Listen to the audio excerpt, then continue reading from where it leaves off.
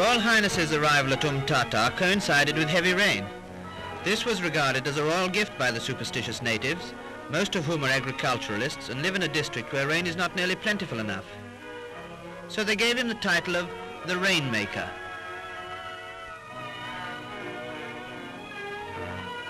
The following morning, still raining hard, the prince, dressed in white naval uniform, received the tribal chiefs, who presented gifts to him as a token of their loyalty.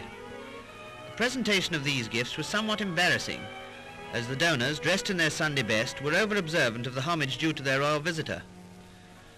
Every step a bow, and every bow a step.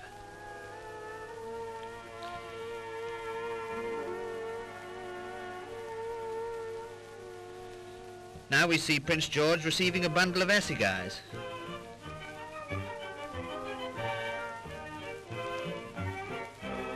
When His Royal Highness arrived at Bloomfontain, the capital of the Orange Free State, he inspected the local schoolgirls and was again the recipient of strange gifts, which included 3 lovely little lion cubs. There's no doubt Prince George was greatly taken with the playful pups,